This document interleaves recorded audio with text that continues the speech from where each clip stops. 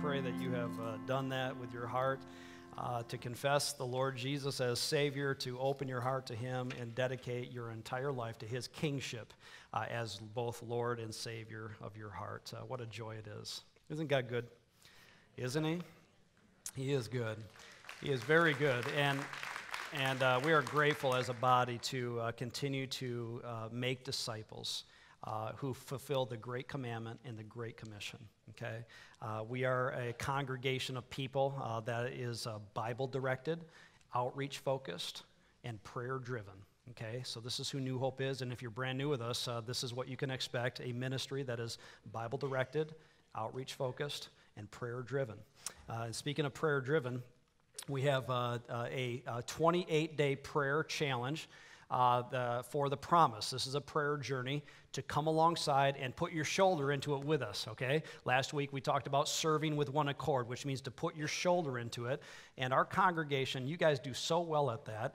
We thank you for that. And we invite you to be with us on this 28-day prayer journey as we put our shoulder into this prayer journey. So listen, if you are a part of the New Hope congregation, we want you to be joining this journey with us. Go to the promise table in the lobby, and if you can take this prayer journey booklet and help us pray over the course of the next 28 days. This goes from this Monday, tomorrow, and it goes all the way through Easter Sunday.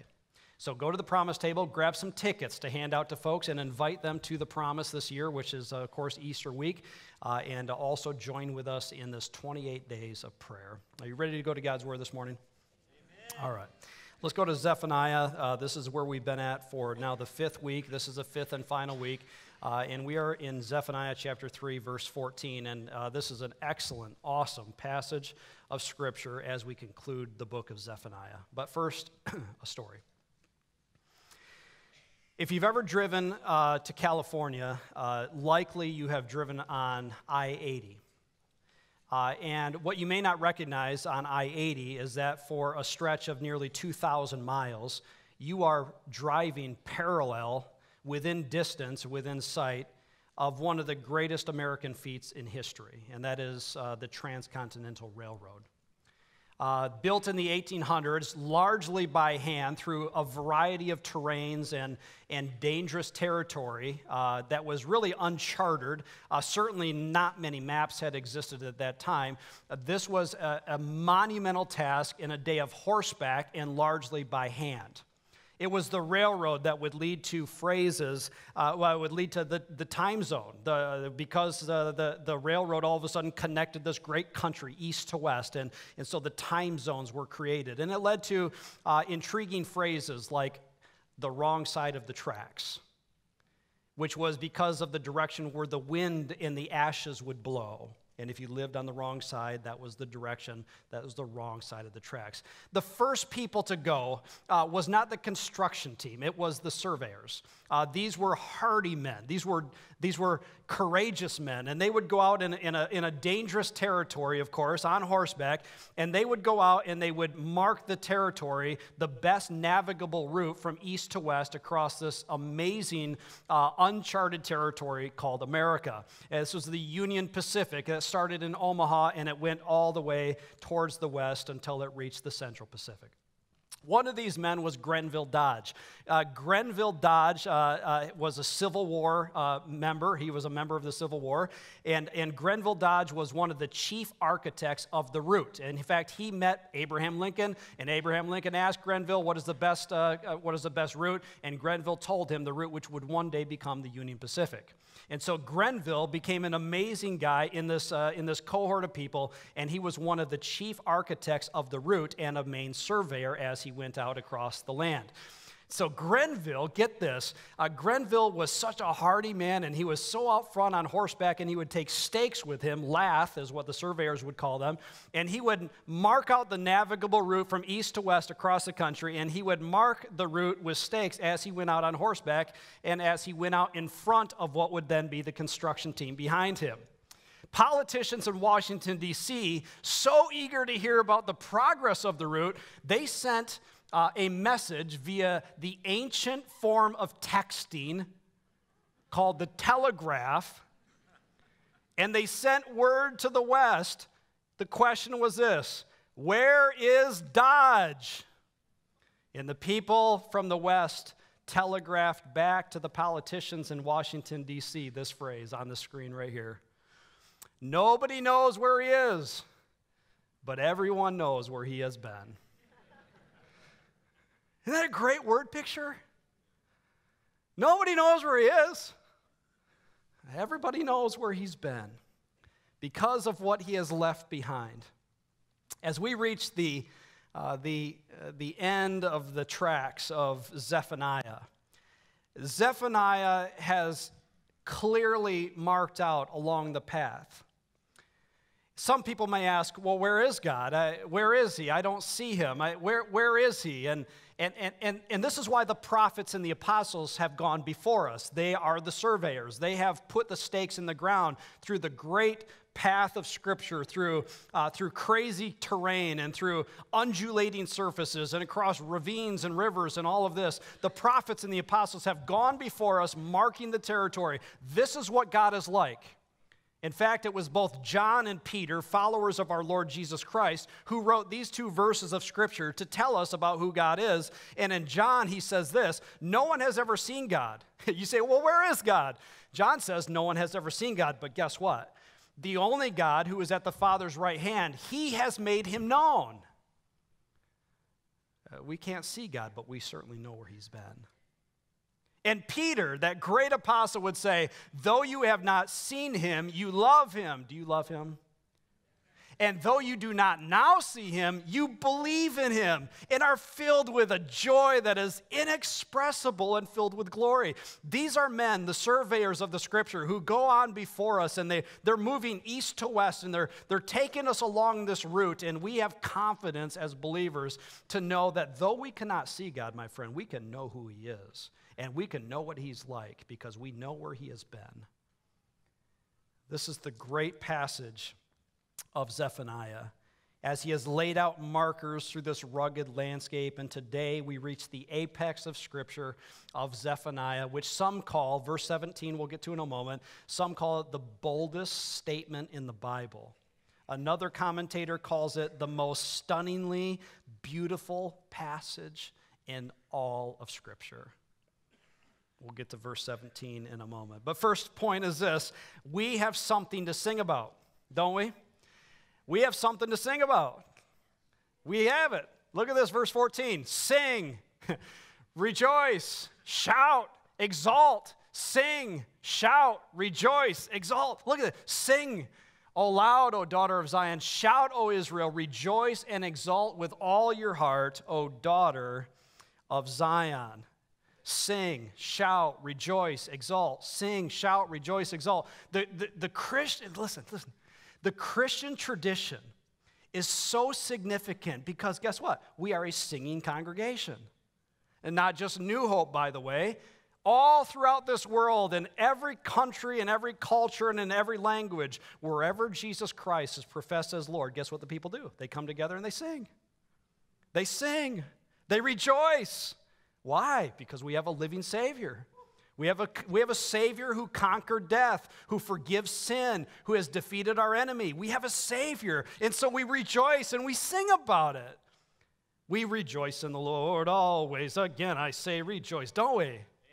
We rejoice. There's that sing, shout, loud, rejoice, exalt. And then he says, "O daughters," twice he says this. This is interesting. "O daughter, O daughter." He's talking to his people. The people of the Israel community who were about to face oppression and judgment and difficulty and trials and tribulation and distress. But he says to them, listen, O daughter, if you want to know how much depth of love a father has, ask him about his daughters. My third daughter just turned 13 last Sunday, which now makes me a father of 3 teenage girls and the owner of plenty of ammunition. Okay? Just clarify. Okay. Just clarify. So, but Last Sunday, we gathered together with this 13-year-old, this beautiful Darcy, full of life and joy, and because she adds so much color to my life. That's why I tell her, Darcy, you add so much color. I tell her my life would be black and white, dry and boring. You are like digital HD TV. Darcy, you just add so much joy, so much color. And so we took time last Sunday. We went around. I said, hey, this is Dad, right? Dad, this is what dads do. I say, hey, this is what we're going to do. We're going to go around, and everybody here, we're going to tell Darcy the best thing we like about her, and nobody can repeat anybody else's. Everybody's got to be different. And so we went around and we told this and that, and then this is it. Sing, rejoice, exalt. Sing, rejoice, exalt. This is about joy. This is the depth of the Father's love. And here we have a great passage of Scripture where Zephaniah tells the people to sing, shout, rejoice. Think about that. Think about if we took time right now to go A to Z and shout aloud to the Lord the type of God He is, who He is, and what He's done. I mean, if we took time to do that, we would come up with things like, man, He's from A to Z, right? He's awesome. He's beautiful. He's courageous. He's our deliverer. He is eternal. He is faithful. He is good. He is happy. He's irresistible. He's joyous and jealous. He's king. He's lover. He's magnificent. He's near. He's omnipresent. He's powerful. He's quick. He's resurrected. How about that one? He's Savior. He's true. He's unlimited. He's victorious. He's excellent. He's yearning. And He offers Zion as our reward. That's just A to Z. That's just real brief. But think about it. So sing, shout, rejoice, exalt. Sing, shout, rejoice, exalt. This is what he says. Well, okay, that's A to Z, but what does Zephaniah say? What do we have to sing about? Well, he'll tell you. Verse 15. How about this? A clear record. A clear record. The Lord has taken away the judgments against you. Wow. Now, by now, in Zephaniah, let's put this in context. By now, we have heard that we are guilty of idolatry, rebellion, vacillation, backsliding, apathy, complacency, pride, ego. I mean, you list it, it's there. But then you have this great exclamation, the Lord has taken away your enemies. Taken away. What does this mean, taken away? It means this, literally it means this, to withdraw charges. To withdraw charges. The charges are there, yes, but the Lord, He speaks of a day when the Lord would withdraw the charges against us. I was talking with a man this week in my office, and he was sharing with me that the sins of his youth still haunt him. And I looked at him and I said, brother, me too. One of the memory verses lately has been in the Psalms. David says, remember not the sins of my youth or my transgressions. Pardon my guilt, for it is great. But then I challenged this man with this, that I've had to learn how to pray this. I've had to learn not to continue to ask for forgiveness for the same old things that I've always. Have you ever done that? Where you ask for forgiveness for the things you've already said you're sorry for? You've already turned away from them, but you still deal with guilt. Man, how I treated that person. So I challenged him to begin to pray this way. Begin to pray with thanksgiving that God has already cleared away the debt because of what Jesus has done. And help me, Father, to remove the guilt that is now upon my heart. And help me to stand with confidence because you have taken away my judgment. This is the same word in Zechariah. We'll get to that book some other day in the life of New Hope. Same word in Zechariah when the Lord says about the high priest, remove his filthy garments. Take them away. No longer filthy. You are in right standing with the Lord. This is only God can do this. He gives us a clear record. But not just a clear record. He has conquered the enemy. Amen? Verse 15, the Lord has taken away the judgments against you. He has cleared away your enemies. Now, for Israel at this time, most assuredly, it represented the nations. They were coming in to oppress, and they were going to be a tool of discipline in God's hand to certainly sharpen them. But certainly, the true and better, if we could call it that, enemy of the people of Israel is none other than Satan himself. It's none other than the accuser of the brothers. And look at the great thing that he says, that Zephaniah says, listen, there's coming a day, not only will the Lord take away judgment against you, he will also wipe away your enemies. When you think about your life, your past may haunt you. Other people may shame you. But you have a God that stands with you. You have an enemy who will accuse you and will call you things and will call to mind those things that should bring shame upon your life because they were done as shameless acts of rebellion against the Most High God. But listen, we have a God who has conquered the enemy. He has taken away judgments. And the great passage of Zephaniah would say, sing and shout and rejoice and exalt. Sing, shout, rejoice, exalt. What a great Savior. I mean, some people will sing about and shout and exalt about their favorite March Madness team, like Michigan playing at 12:10 p.m. I know. Or Michigan State playing later this afternoon, who plays my wife's hometown of Kansas. So I'm a torn man. So we'll sing, we'll shout about that, right?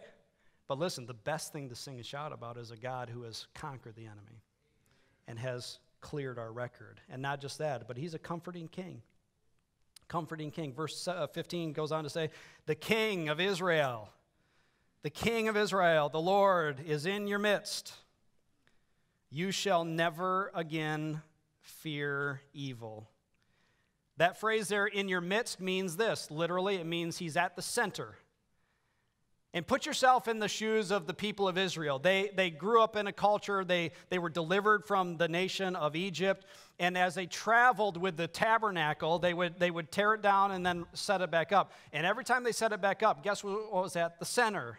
It was the tabernacle. It was the glory. It was the midst. It was God's presence in the midst of the people. It represented their security, their safety, and their hope for the future. The worst thing that could happen to Israel is that the presence of God was removed. That was the absolute worst thing. In fact, the most devastating thing in the scripture was the phrase Ichabod. And some of you know that phrase. It means that the glory of God has what? What does it mean? Has gone, departed from Israel. How devastating is it to think that God's glory has been removed? Think of it. What would happen at New Hope if we all gathered and God's presence wasn't at the center? How devastating would that be? What is there to sing about? What is there to rejoice about? But here we have a God who says that the King of Israel is at the center. He's in your midst. And as a result of God at the very core of your heart, what does he say? He says, you shall never again fear evil. Isn't that true? That if God is near, what have we to fear? If God is near, what have we to fear? If he is at the center of our lives and we have confidence in him and who he is, we can roll our burdens to him. We can cast our anxieties to him because he's at the center. He's at the core. He's here in our midst. Isn't that true? He's here. He's with us. He's awesome and he's powerful. And so we have something to sing about. Because, number two, because God is mighty to save. You guys are so lame. He's mighty to save. Listen, this is our God. Look at this, verse 16, 17. On that day, okay, what day? Zephaniah, he's a surveyor. He's going out through the land. He's pointing ahead. He's moving on ahead. It hadn't happened in his day. He's pointing to it that day.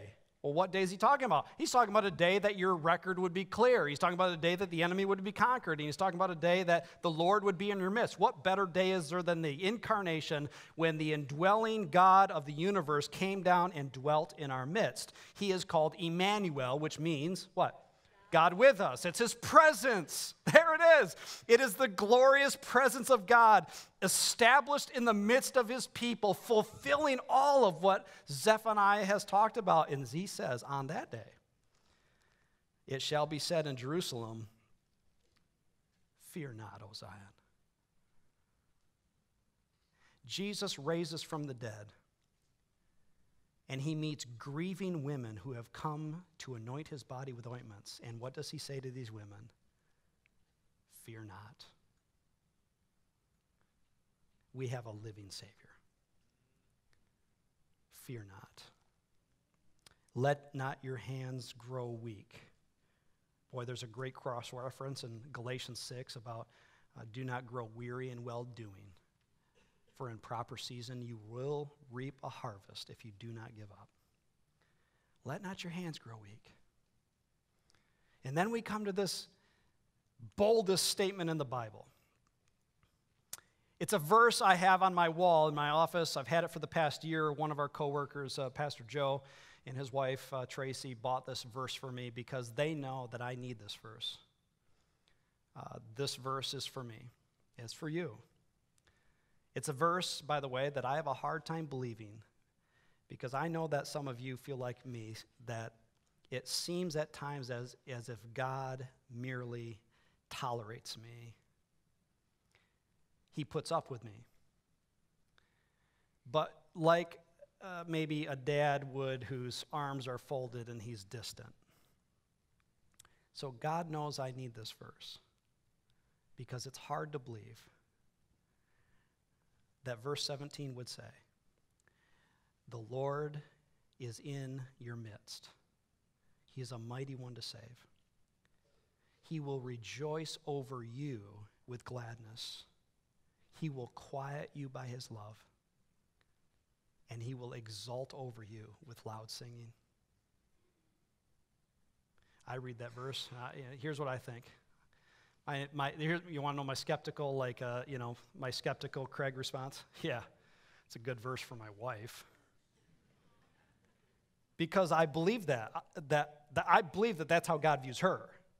Because that's how I view her. With joy, delight, radiance. You're awesome. But God to me, not a chance. So isn't that interesting? That I feel that verse is appropriate for her because I think that's how God must see her. But me, nah, I'm tolerated. He is mighty to save. He's a warrior. He's a warrior. He's a fighter. And what is he a fighter for? He's a fighter to save, to rescue. He shall take away their sin. Behold, the Lamb of God, who what? Here he is. Behold the Lamb of God who takes away the sin of the world. He's a Savior. More than you need health care, more than you need national security, more than you need a wall on your southern border, you need salvation, my friend. Amen. You need rescue from your sin. You need that big wall that exists between you and a holy God to be torn down, and guess what? You can't do it, but Jesus offers it in his Son, Jesus Christ, the Lord and the Savior. But look at this. He will rejoice over you with gladness. Really? Everybody say, really? Rejoice over who? Oh, Israel, yes, collective whole, the people of God, his chosen people, for sure, first and foremost, written to them, by application and extension, written for every believer who has been grafted into the vine through Jesus Christ. He rejoices over you.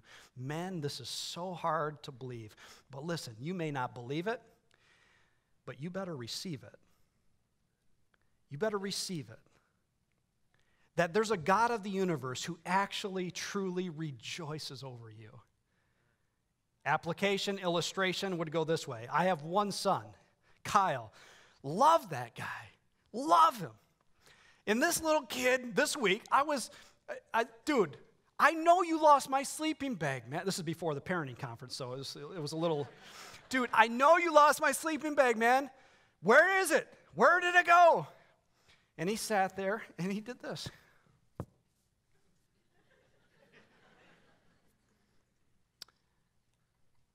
I wouldn't know even if I did lose it. You know what I did? I laughed. I was like, dude, you're awesome, man. I mean, he wouldn't even know if he did lose it. He's just absent-minded. But I love that kid, right? Listen, even at his worst moments, in fact, I would go so far as a dad to say this. Because of his worst moments, my love for him overflows with joy. I rejoice over him. I can't explain it. How can I have both at the same time? How can, as a dad, I have frustration at times, but massive amounts of love for him?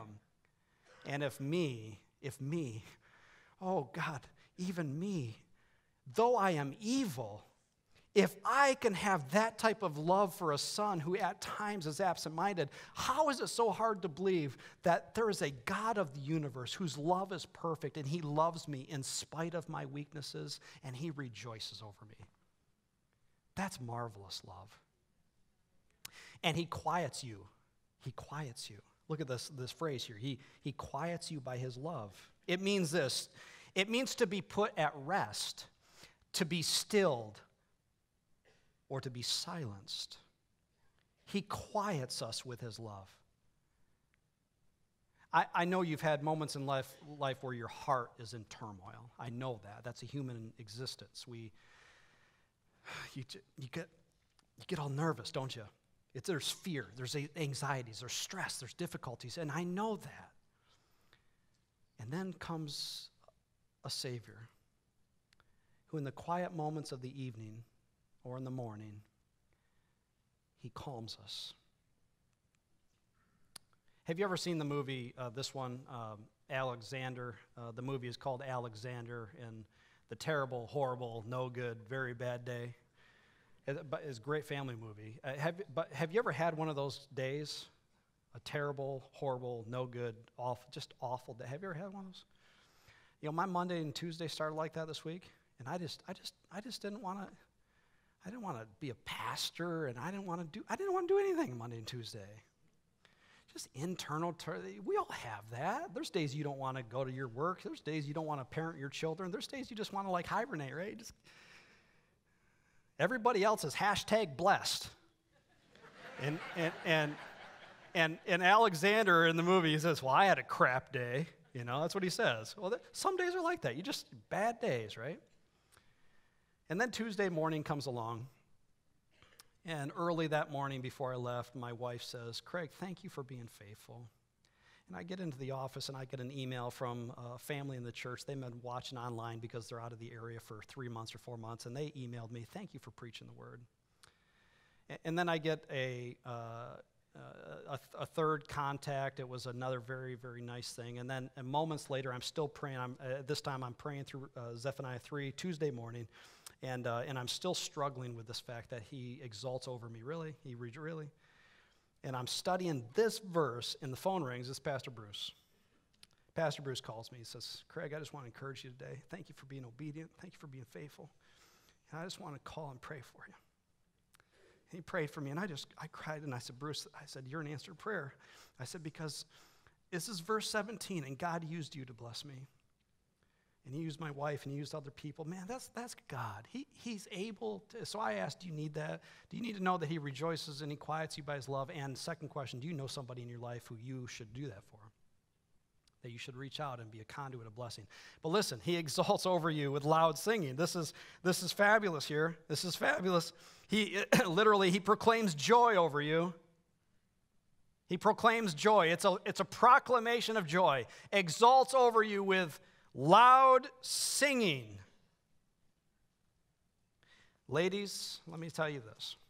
I know that there's ladies here who the only loud voices you have heard through your entire life have been a dad who has shamed you, or men who have abused you, or have shouted at you. And some of you ladies, I know this, that you feel unloved and you feel unwanted by men. But listen, there is a God of the universe whose loud voice over you is full of joy.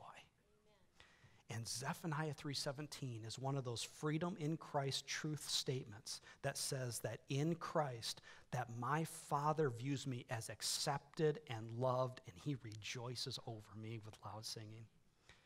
And after the service, Deanne Jennings, one of our staff, will be up here with freedom in Christ statement cards, which has Zephaniah 3:17, and I want you to come if you need those to operate in the truth of God's word, of who you are and who God views you as a daughter of the Most High God. But this is our God. Skipping for time's sake, verse 18, drop to verse 19. So here we have reason to sing, something to sing about, because God is mighty to save, and he changes our shame into praise. Here, the whole theme of Zephaniah comes cascading to this moment. The theme of Zephaniah has been changing shame to praise. And look at all of this prophetic expectation of Zephaniah, which would be fulfilled 650 years later with the coming of our Lord Jesus Christ. What God was about to do for the people of God. Here it is. Behold, at that time I will deal with all your oppressors. I will save the lame and gather the outcast. I will change their shame into praise and renown in all the earth. At that time I will bring you in. At that time when I gather you together, for I will make you renowned and praised among all the peoples of the earth when I restore your fortunes before your eyes. And the book of Zephaniah ends with three powerful words, thus says the Lord, or says the Lord. This is a fireworks finale. This is a fireworks finale. Zephaniah says that the surveyor is going out in front of you, and there's coming a day when he will deal with your oppressors. He will confront your enemy for you. He will be in your midst, and he will guard you from the enemy. He will also gather the lame. What is the lame? Well, that is those who limp. Not physically. It's a metaphor to those whose hearts are wounded, who have been oppressed and afflicted, and the Lord will gather them together. He will gather in the outcast. Who is that? Those who have been rejected by society, the no good for nothings. They've been pushed and shoved out because they're not good, they're not wise, and they're not, in the world's eyes, they have no value. But guess what? The Lord will gather them in. He will gather them in. And then he will do this. He will change shame to praise. Shame. Not just the feeling of shame, but the cause of shame. Not just the feeling that I'm shameful. He will go to the very root causes and he will transform it. He will transform shame to praise. This is the God that we serve. The great prophetic expectation that there was coming a day, and God did it in his Son, Jesus Christ, where Christ went to the cross and he bore our shame. And he is now making it for himself a people for his possession and glory, gathered from all corners of the world, gathered from every nation, tribe, tongue, and language, and together with one voice and one body, we are a memorial to the Lord. And we sing to him, and he sings back to us. This is the God that we serve. So what do we do with this? Here we go. Action step 1. Ask God to change your shame to praise. Ask him. Ask him. Ask him to go to those deep areas that once defeated you, because those areas that once defeated you can now define you. Did you get that? Those areas that once brought you shame can now be used for the glory of the Lord Jesus Christ. Those places where you once were hiding in shame can now be actually a platform of ministry to declare his glory. How powerful is that? Have you ever asked God to take that area of your life that is the biggest area of shame and transform it for his glory? Ask him. Ask him. How about this? How about developing a battle plan against fear? I know many of you have fear. I have children that have dealt with fear in their lives, and we have had a battle plan, memory verses, a battle plan. You shall no longer fear. The Lord is in your midst. At the very core of that battle plan has got to be a scripture memory verse about the fact that the Lord our God is in our midst. He's here. He's with us. He is in our midst. Our memory verse has been Psalm 56. When I am afraid, I put my trust in you. In God whose word I praise, in God I trust, I shall not be afraid. What can flesh do to me?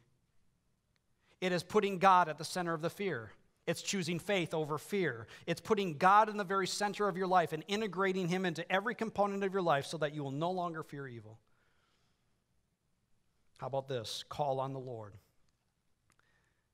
Any message in Zephaniah has got to end with this one about seeking the Lord. His whole motive in writing is to warn the people of what comes if you're unrepentant, if you don't seek the Lord. And he calls us back to himself. Seek the Lord. Seek the Lord. Are you complacent? Well, pursue him. Are you backsliding? Well, turn around and chase after him. Are you vacillating? Make up your mind. Chase after him. Pursue him. This is Zephaniah's goal. Seek the Lord. And I know that will hit each one of us at different levels based on where you're at in the Lord, but especially if you've never made a decision to follow the Lord Jesus Christ, it means repenting of your pride, trusting in Jesus as your sole source of righteousness and hope for eternal future, and believing that there's a God in heaven who will clear your record, conquer your enemy, and bring comfort to your soul. So this is Zephaniah. Zephaniah tells us who God is. And who is God? Mighty to save. It tells us who the enemy is, and who is he? Conquered and defeated. It tells us who we are, and who are we? Well, God rejoices over us with loud singing. He exalts over us, and he quiets us with his love. And it tells us what our future is, that in him there's coming a day when he will gather us in. He will bring in the lame, and the wounded, and the outcast, and the American Christian, and the Iranian Christian, and the Syrian Christian, and the Christians from India. He will gather all of us together in that beautiful assembly called eternal glory. And there in that eternal assembly, he will rejoice over us with loud singing. And antiphonally, we will sing back to him because he is worthy of all praise. Would you bow with me in prayer? God, we glorify you today. Lord, knowing that we are not just to be hearers of the word, Lord, help your people to be doers of the word, to now put the word into action, to praise you with answered prayer, to sing and rejoice with all of their heart, to exalt in you because you exalt in them, to rejoice in the record that is clear because of the Lord Jesus Christ, and to operate in the truth statements of who they are in the Lord Jesus. Lord, remove fear from our midst, remove fear from our hearts, and may we operate in the truth of your word, that you are a God who is mighty, mighty to save. And we give you great praise and thanks for us. In Jesus' name we pray. And all God's people said.